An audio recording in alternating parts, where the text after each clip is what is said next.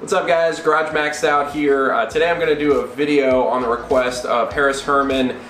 Did a shout out in a different video regarding the E7240 laptop series that I've got a few videos on now actually. And the question or the request was to install an mSATA solid state drive into the WAN port of this laptop and do a speed test, see if it's the same speed as the other port. So that's exactly what I'm going to do today. I actually haven't tried it yet. We're going to check it out, see if it works. I've read a couple of reports online of people getting this to work with really good results. So I've got a spare 256 gig drive here. This is actually the last E7240 that I have of the 18 that I got just a few weeks ago. I'll put a link so that you guys can check out that other video. But enough talking, let me go ahead and open this thing up. We're going to try and see how this thing fits in here and give it a try.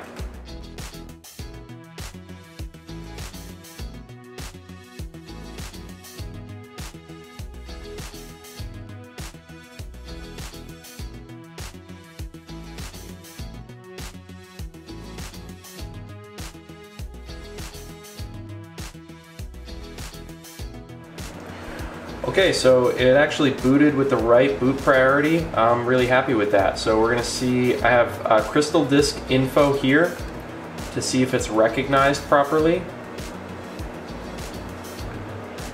And this is a good sign. So this is the primary drive here. And this is the one we just installed. And it's showing SATA 600 for both of them, which is really, really good. So let's go ahead and do a speed test and see what the speed difference is between the two. And I'll go ahead and I'll test first on the one that's installed in the normal mSATA port.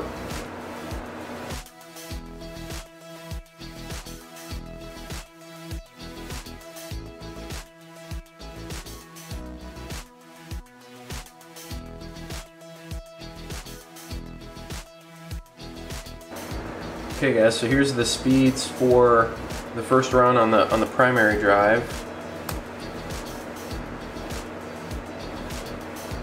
We'll go ahead and snip this. And then we'll go ahead and run it on the one in the WAN slot.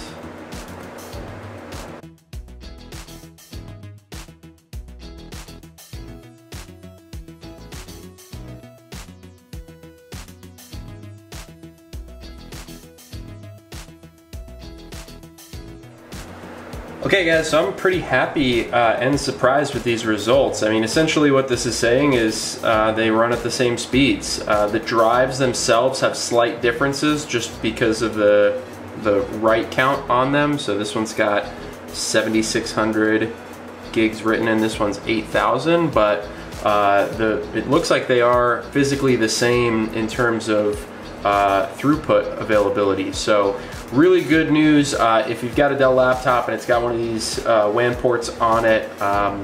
Most likely you'll be able to throw an mSATA drive in there and double up on storage for very inexpensive without having to reinstall Windows. So hope this helps somebody, and thanks for watching. Please like, subscribe, and ring the bell. I'll see you guys next time.